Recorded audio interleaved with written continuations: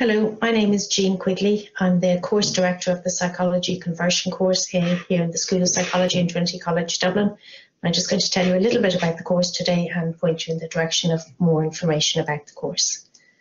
So the first thing I want to talk about is who should actually do this course, who is the course intended for. So if you find that you're interested in psychology, that you're perhaps looking for a change of career, or indeed you have just finished your first primary degree and are interested in pursuing psychology, then this is perhaps the course for you.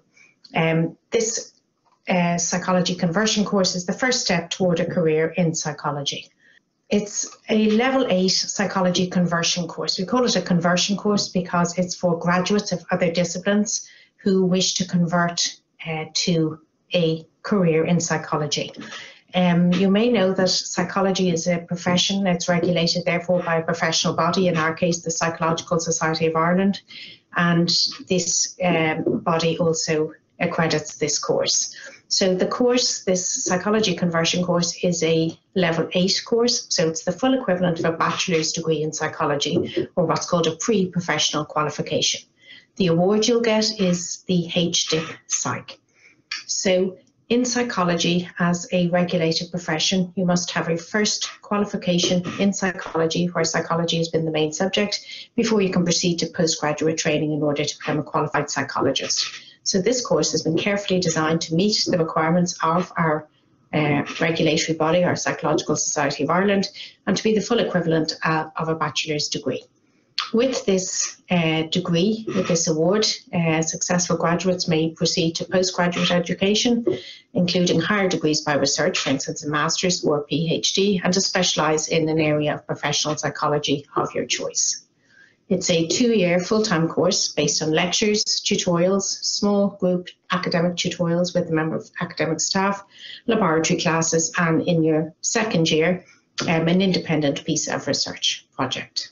So as graduates, as you all are applying, having already done a primary degree, a level 8 degree in another discipline, you have all the academic skills you're going to need to succeed on this psychology conversion course. And what we aim to do on the course is to facilitate your entry into the profession of psychology and to train you, as it were, in the discourse of this new academic discipline. So you're all coming from diverse, which makes the class really nice, set of backgrounds, from arts to science to maths to business, all of you bringing something different, and all of you need to, as it were, adapt your skills to the new discourse. We think this is best done by active learning and discussion. So a lot of your learning, as much as possible, will take place in small groups, and you'll be expected to be active and collaborative learners. Teaching in psychology is very research oriented. Teaching is all research led and is delivered by active researchers in the field who are publishing in the fields in which they'll be teaching you about. So you'll be getting cutting edge, up to the minute information in your classroom. So we train you to be critical consumers first, and then active producers of psychological knowledge. So we'll be helping you to be able to read and consume research, to be critical thinkers, critical readers, and then in your second year, of course, to be able to also go ahead and produce psychological knowledge yourself via your independent final year research project. You're strongly encouraged from the outset to get involved in research in the school, to attend research meetings, to go to the talks, and to experience the full range and diversity of this sort of research we conduct in the school, and to actively participate as a, for instance, research assistant, to volunteer during your summer break, and so on. In short, the course provides a rigorous and comprehensive primary training which will inspire you to take the next step toward a career in or using psychology. And we'll see that psychology is a very valuable degree to have, even if you don't choose to be a qualified psychologist, to work as a qualified psychologist. So just to give you a small idea of the amount, the type of research that is conducted in the school. We kind of organise the research thematically according to the type of research, the topic of research, and we have a number of research units in the school. For instance, the Trinity College Institute of Neuroscience Global Brain Health Institute. You may have seen that in the newspapers a couple of years ago when it was launched. Trinity Research and Childhood Centre, everything to do with children and development. Centre for Global Health, Centre for Innovative Human Systems, the Centre for Psychological Health, and much, much more. But this just gives you an idea, I hope, of this sort of diversity and the breadth of research that is being conducted in the school. And I would encourage you to go and look up our web pages, the research page, to see exactly what's happening and to read about individual research agendas.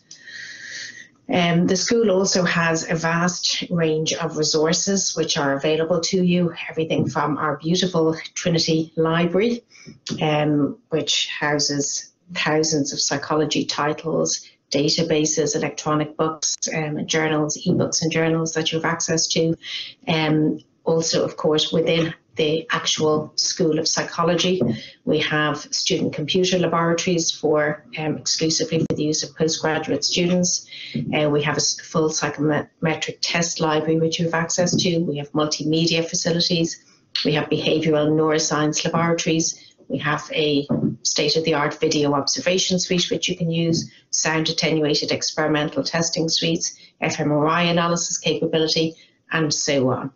In other words, you should be able to pursue any aspect or area of research that is of interest to you via the principal investigator or academic staff members' facilities and resources. So just if you're attending this little talk, you probably are interested in psychology and have already perhaps read a little bit about it. So I just want to very briefly point out a couple of things of interest to us for this sort of course. Psychology, as you know, is a social science, and very broadly it could be defined as the science of mind and behaviour, where psychologists research the factors which influence human thinking, feeling and behaviour. So that, as you can imagine, covers a very wide range of aspects of our experience, of human experience. And psychology is both an umbrella science and a hub science. In other words, as one of the social sciences, it intersects or is at the interface, the borders with lots of other types of scientific inquiry. But as a social science, psychology is a branch of science that demands clear, rigorous thinking, numeracy, and the ability to define, study, and solve problems in complex, changing settings. As you can imagine, very many of the settings or the topics we research in psychology are multifactorial, multi-determined, very complex, and require this sort of approach. Psychology is also an umbrella science in that we study, as psychologists and indeed as psychology students, you'll be studying everything from sort of the biological basis of behaviour right up to why we behave the way we do in groups or mobs. So psychology is also an applied science that deals with how people act and behave in the real world and provides support for people in their social life and work, for example, through clinical and counselling interventions. And I know very often many of our students are interested in pursuing psychology in order to become a qualified clinical or counselling psychologist in order to work as a professional psychologist in that way. So it also means, of course, that there is a huge range of different types of psychologists and different types of psychological inquiry available to you as a graduate of a psychology primary degree.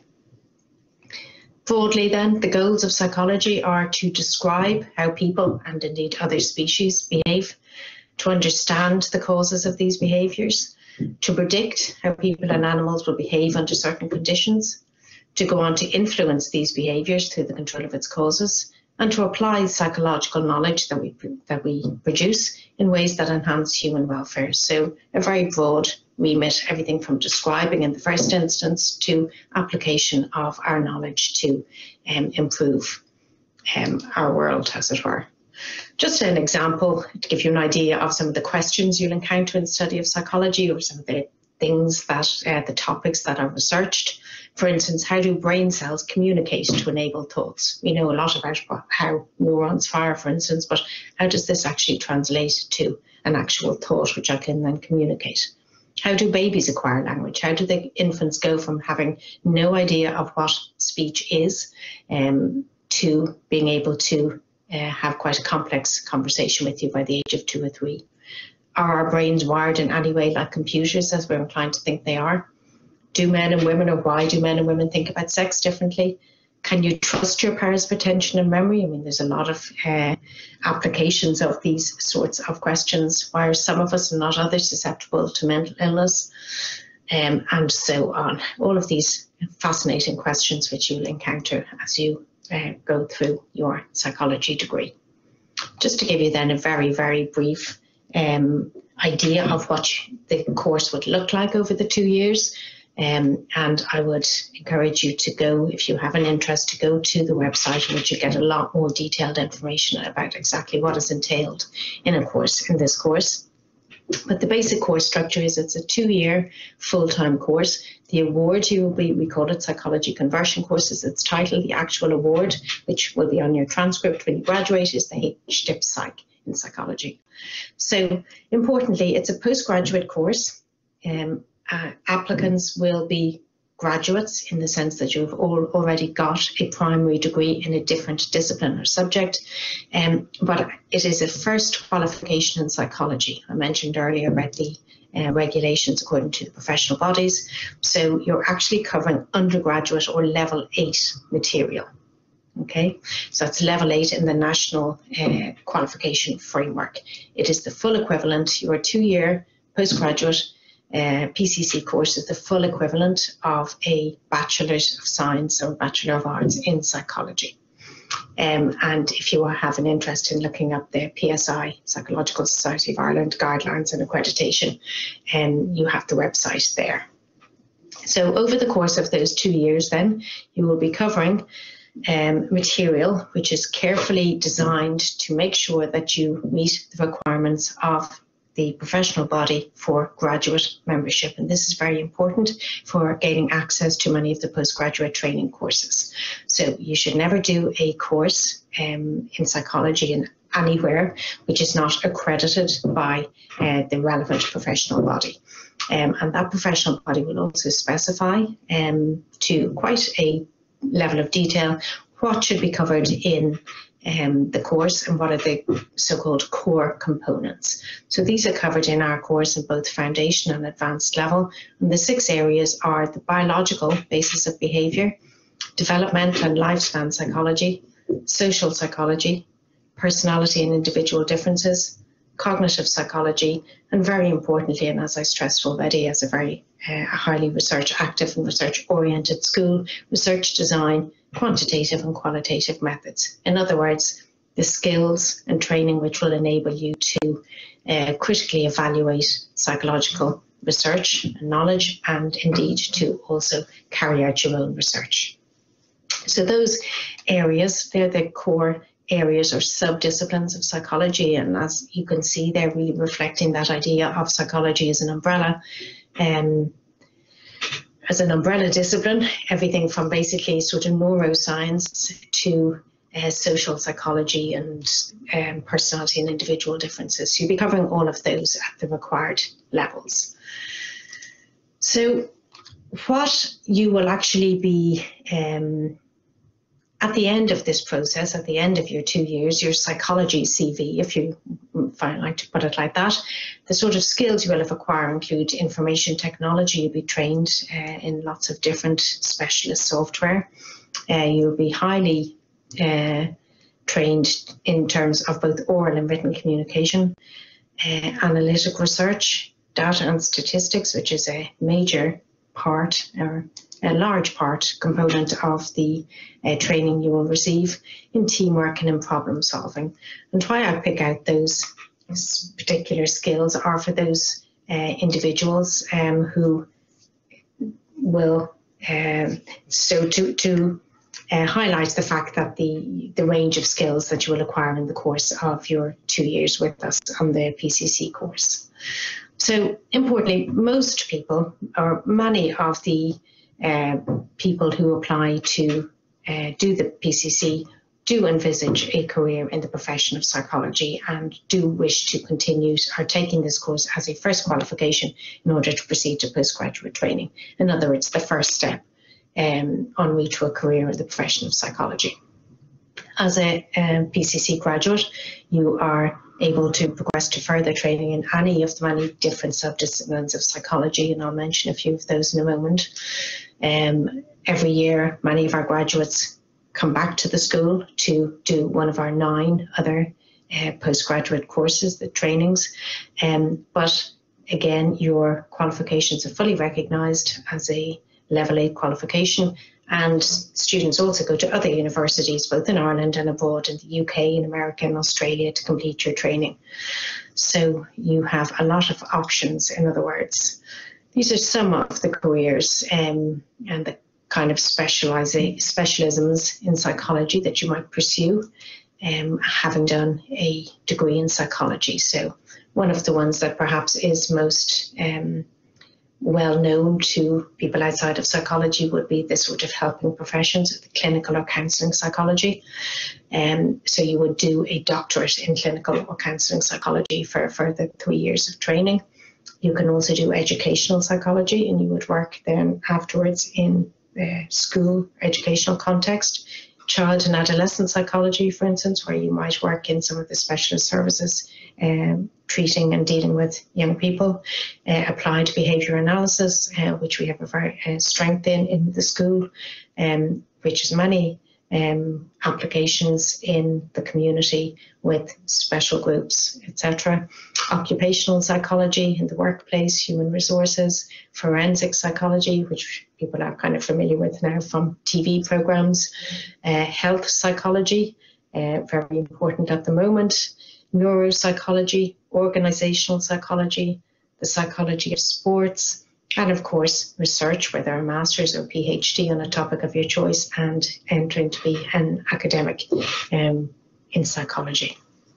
So these are just some of the pathways you might choose. Very often on the course, people have an idea at the beginning they'd like to be a clinical psychologist, and having encountered then the wealth and breadth of types and areas of psychology, end up doing something entirely different. But that's part of the appeal as well of a course like this, where you have a very broad but very solid grounding in all aspects of the discipline.